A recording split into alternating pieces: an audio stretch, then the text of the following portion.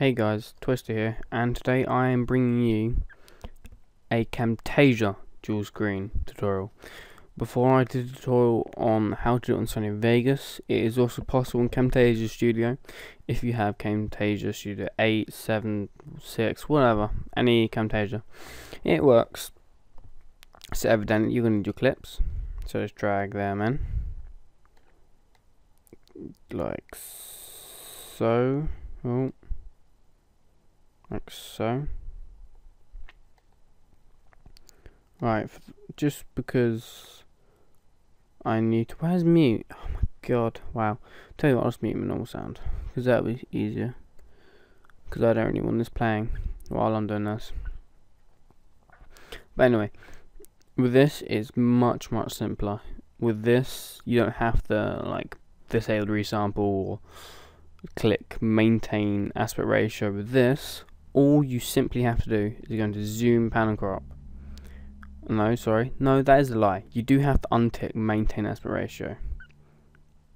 So yeah, you untick this and this will pop up. Wow. Oh dear, and it's messed up. 1 second, there we go. Right, okay, it's back. So when you do this, all you have to do, you got the left and right, drag this into the middle. You should have a yellow line pop up. Bang, middle, centered, gone. Next, zoom, pan and crop. And it's not working. Come on. Right, okay. Nope. And then you want this in the middle like that. And then you start. And nothing's happening. That sounds. Oh, 1, 2. There we go. I haven't edited them in this. I should really edit them, but as you can see, they are starting nicely. They are side by side. It works the other way too. You can.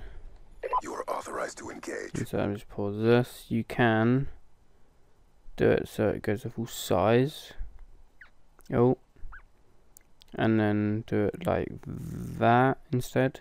This way is so much easier than Vegas.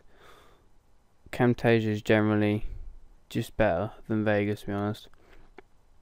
However, it lacks all the effects and that. But there you go, you all that. I do like Camtasia Studio 8, I really do. They do a really good job with this one, but as you see, it's so much easier. And it also goes in MP4 format, which takes something like 6 minutes for a 9-minute video.